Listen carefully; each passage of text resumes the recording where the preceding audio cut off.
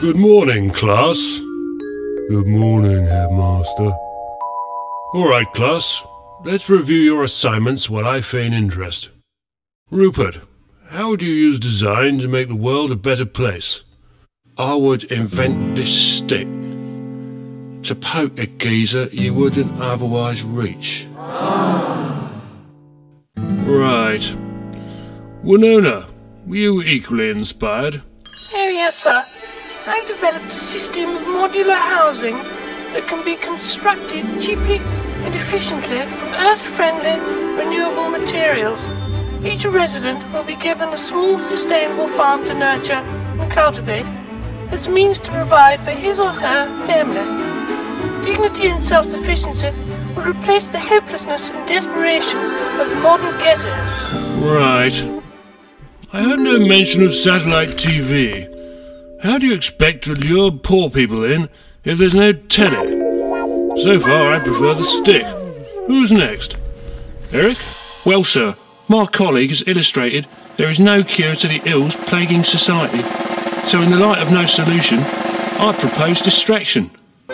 So, without further ado, allow me to present Shiny Monkeys What Dance for Your Pleasure.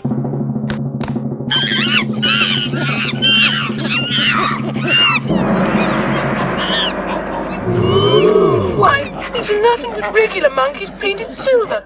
To a layman, maybe. I've also stuffed them full of enough memory to hold 50,000 songs or 19 hours of pornography, uncompressed video. Oh, and they scream when you get an email. Oh, brilliant. Are they difficult to use? Well, hey, that's the best bit. Since the shiny monkeys still enjoy free will, you simply sit back and hope they do what you would have otherwise wanted them to do. For instance, I was hoping they would become destructive and enraged. And look at that, they are.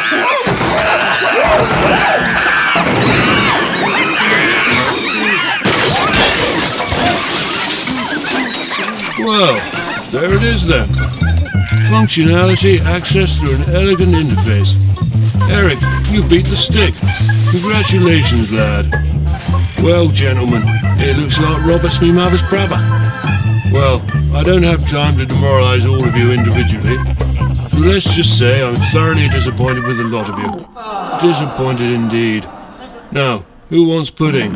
Yay! Boys, stuff some of those unfortunate bastards into the sack and toss them into the boot of my MG.